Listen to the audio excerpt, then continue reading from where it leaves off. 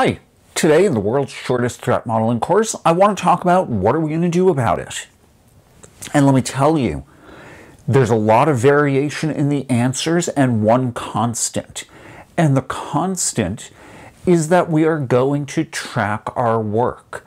The set of threats that we've discovered in answering the question, what can go wrong, each need to have something done about them.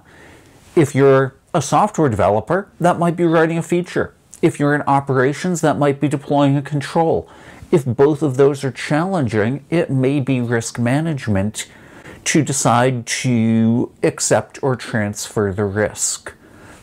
The key is that you don't drop them on the floor, that you treat them as development items in your backlog, in your design process, and you make sure you do something about it.